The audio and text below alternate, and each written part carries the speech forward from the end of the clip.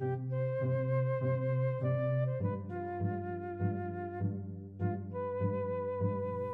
I'm James Harvey, the professor of music theory at the College of Southern Nevada with 5-Minute Music Theory. We'll start that timer and we're going to talk about the doubling rules for triads in SATB format.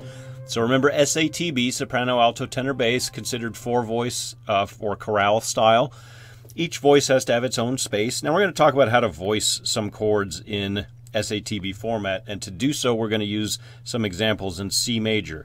I'm going to start by writing a tonic triad in C major in root position. So for root position triads, I'm going to try to use the space here in the middle of the staff. I'll use RP to stand for root position. The root is doubled. I'll put root DBL. That was not very successful. Let's try that again. Root doubled. So you always double the root, which will also be the bass, because the definition of root position is where the bass is the root. So for root position triads, you double the root, and that doesn't matter. It doesn't matter which triad you're working with. It's always going to be, as long as it's in root position, that's going to be the root that's doubled. Let's take a look at a first inversion triad. We'll take the same chord, and I'll show you that the doubling rules are quite a bit different for first inversion. So this is a tonic 6 chord. First inversion tonic chord in C major. Now notice what I doubled was the G here. In a first inversion triad, we'll put first. You can double anything. I'll write it and then I'll erase it. Double anything. So that means you can double the root, the third, the fifth, anything. What matters is where that doubled note happens. There's a hierarchy of strong to weak doublings for first inversion, and I'm going to clear some space so that I can write this, because this is pretty important. If you ever talk to any of my students who have been through my class, I ask them, what's the doubling rule for first inversion triads? And they always tell me, SBOY, which doesn't really mean anything, of course, by itself. But this is the doubling hierarchy for first inversion triads, SBOI. So your strongest doubling is to be doubling the soprano, doubles an inner voice. So either the tenor or the alto. It's usually better to double the tenor, because if you double the alto, that can present some problems, but it's still strong doubling. If you cannot double the soprano with an inner voice, you try to double the bass with an inner voice. Bass with inner. So that's our hierarchy. You always approach first inversion triads by starting to try to double the soprano with an inner voice.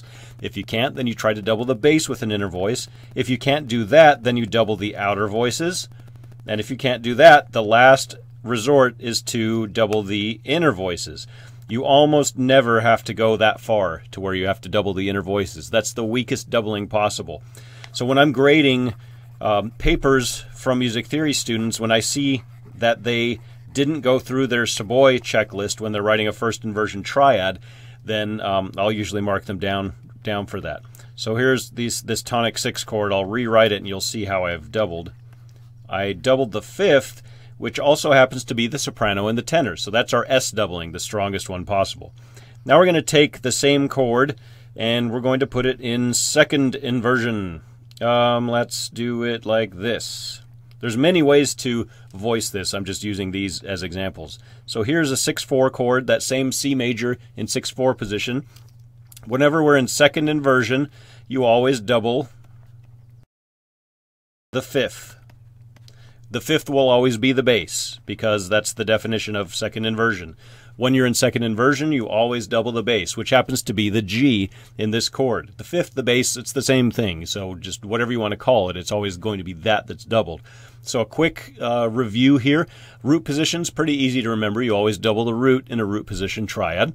Again, the root's going to be in the bass because it's in root position. First inversion's the trickiest of them. You can double any chord member. What matters is where it's doubled. Follow SBOI, soprano, bass, outer, inner. SBOY, soprano with an inner, bass with an inner, outer, inner. That's your hierarchy. It takes a little while to get that committed to memory, but it's going to help you and strengthen your part writing significantly if you can remember that.